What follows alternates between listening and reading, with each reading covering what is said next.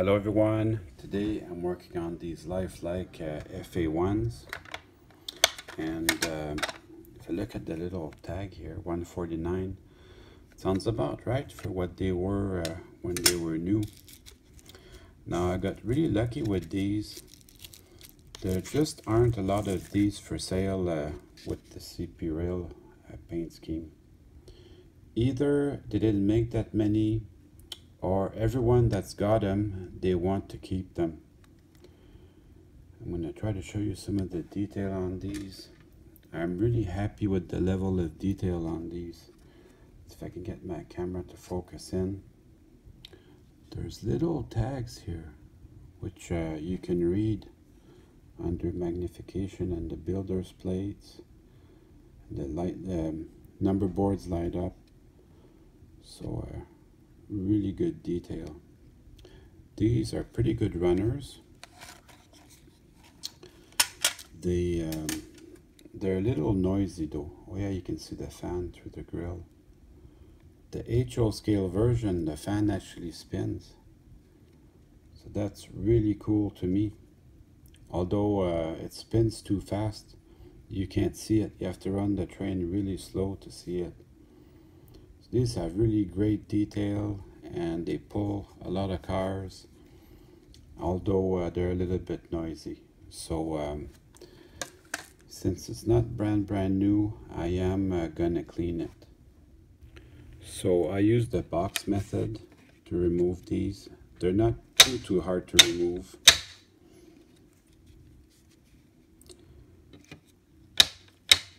The box method I find is pretty easy. Just like any covered wagon, you have to be mindful of these little ladders here. They have a fake knuckle coupler, which looks good to me. I'm not changing that.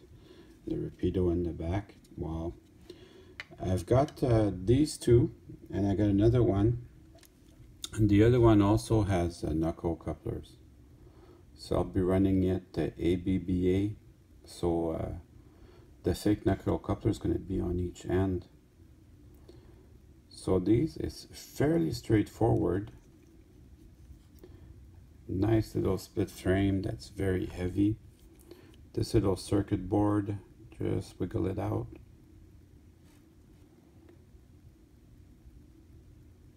You have to take your time with this, but that's it. Very easy.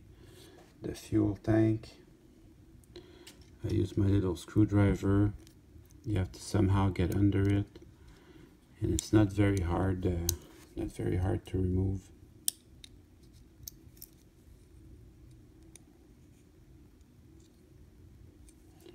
And I'll do the same thing on the other side. I'm putting my nail just to prevent it from clicking back.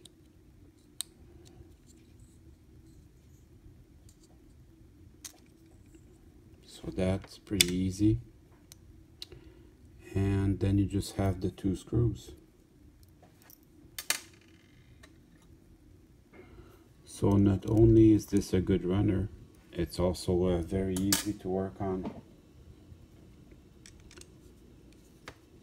Just need a little bit more torque on that.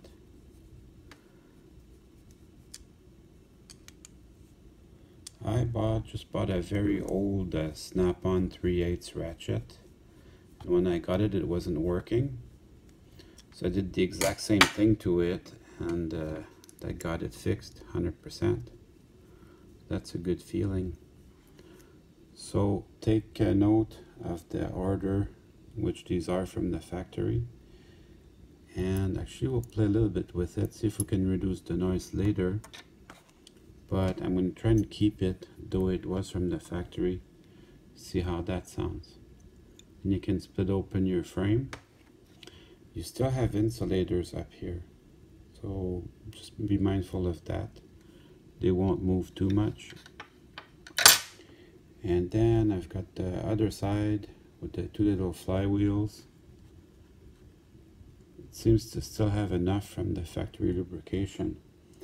I'm not changing nothing in here. I'm just going to give it 4 little drops, just to say that that was in here and I did something. I don't think it really needed it either. And then we'll take a look at our trucks. And these two, they have enough detail to make me happy. I'm really happy with the way these look. Although, you know, maybe if I could wish for something, I wish that these wheels, instead of being completely flat, they would have a little bit of a relief. You know, the real engine, the wheels aren't completely flat like this. But this looks like it's in really good shape. So naturally, I cleaned this with my rag. So these feel actually quite a bit oily. So a little bit of oil like that, it helps. You can see my rag is getting dirty. It helps for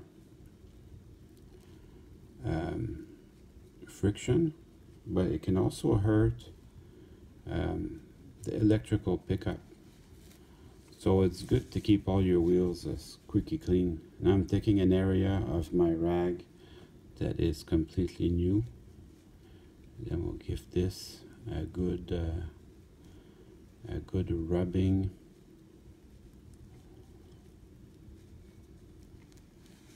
There, you can see it was dirty in fact.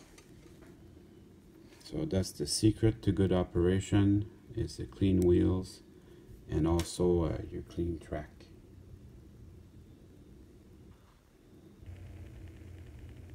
So I'm gonna run my side frames and my shell with some, I'm gonna clean them with my toothbrush and some soap and some water, since I have everything apart.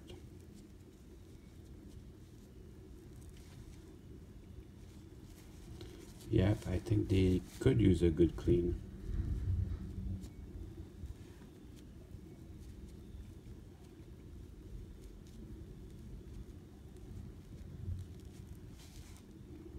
There. Now I'm going to put everything back together. Now that everything's clean, so the contact strips, they have two little pins where they land, and that will keep them between the side frames and the wheels. They'll keep them aligned. Make sure your axles are in their little box where there should be. I'm saying it's a box because back in the day it was a brass friction bearing. Check it with your finger. Make sure that everything rolls well.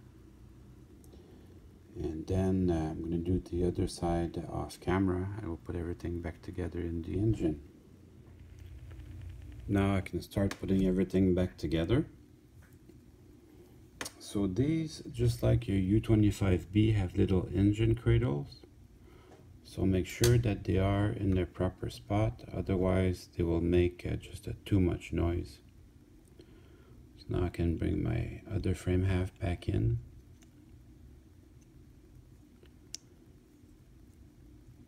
That's going pretty well. I'm going to tighten my screws. Actually, I'm not going to tighten them.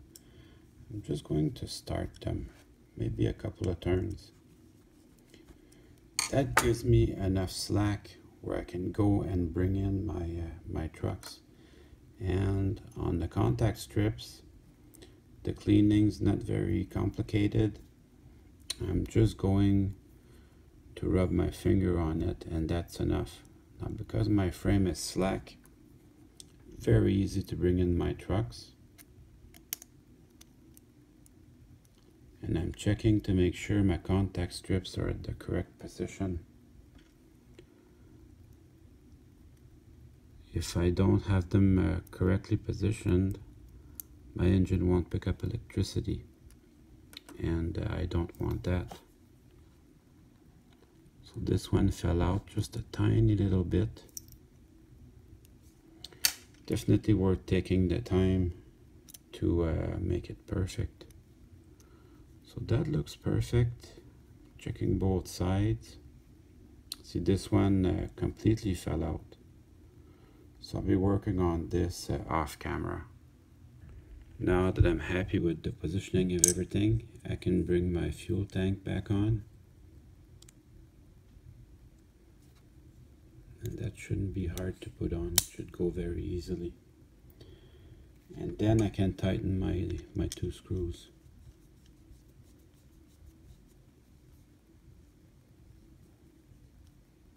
So you don't want them too tight, just hand tight.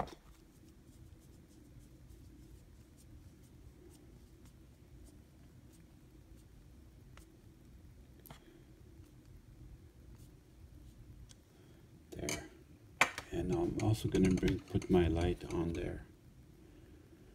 And there's a tiny slit there where it goes. Once you know it's easy. And then I'm going to try it on the track. See what I'm looking at for noise. So let me just give it some power.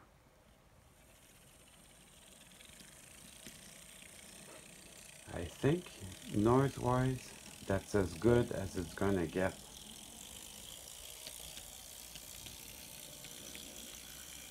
So that one, I'm gonna put the shell back on it. And just so you know, if you wanna convert these to DCC, that's what you have to do. You have to insulate the motor and you have to mill the frame to put your decoder somewhere. So it's doable, but it's just a little bit of work. And then for the B unit, you go over the exact same process. This one too looks brand new, but I'm still gonna clean the wheels. Now I can put the shells back on.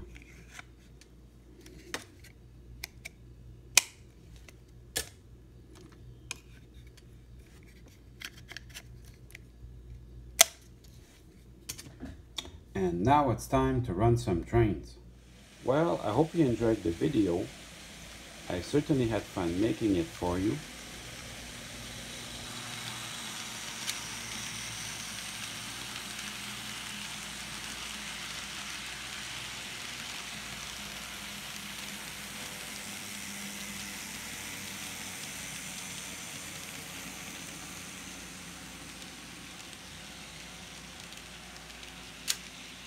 See you soon.